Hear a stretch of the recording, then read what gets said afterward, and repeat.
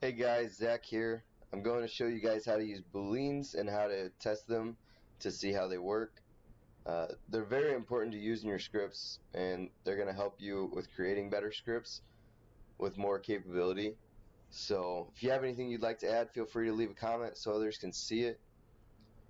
Alright, so feel free to follow along as we go. To start, we're just going to use this axe, and I'm going to show you something that we can do with the variable debug option.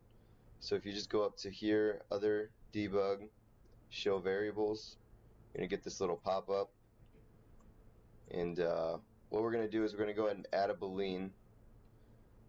You can name this anything you want. It doesn't have to be anything specific, but just something that you'll remember it by.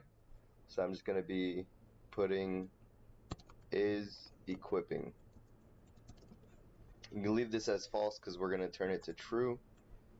Alright, so you'll see in your variable debug option that a Boolean has been made to is equipping, and it's set to false currently. Now we have to set that to true, or have it be called to true.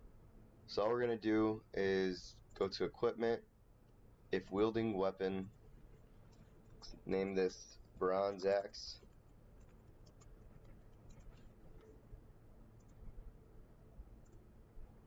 Okay, if wielding weapon, variables, Boolean, edit Boolean, is equipping will turn to true.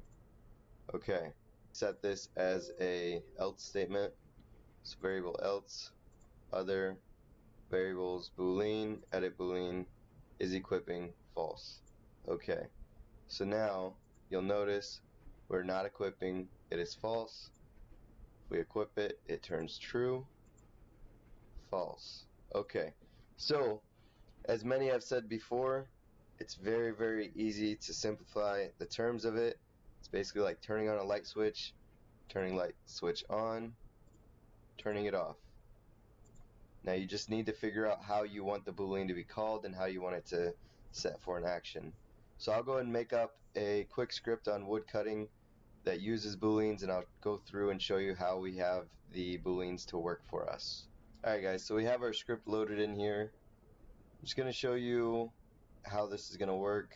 This is just a simple wood cutting script. So you'll see here our Booleans is chopping as well as is fletching. They're both set to false currently.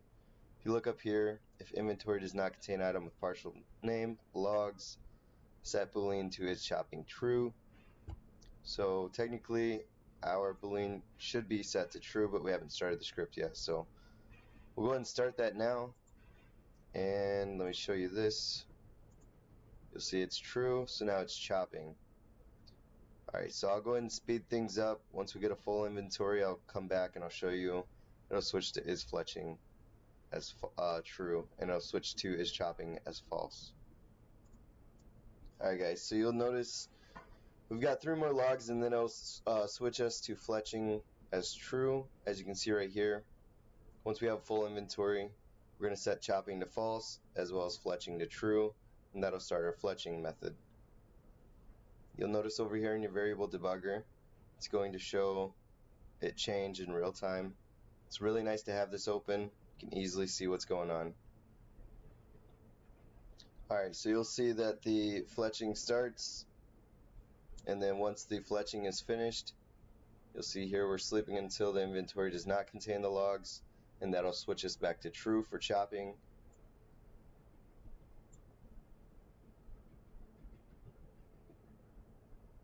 Alright, so now you'll see chopping was set back to true. And that is pretty much it for Booleans. If you guys have any questions, feel free to comment below. I can try to explain it a little bit better if this wasn't clear enough, but the biggest thing is just remember as a light switch. Hopefully this helps you guys out. Thanks, have a good day.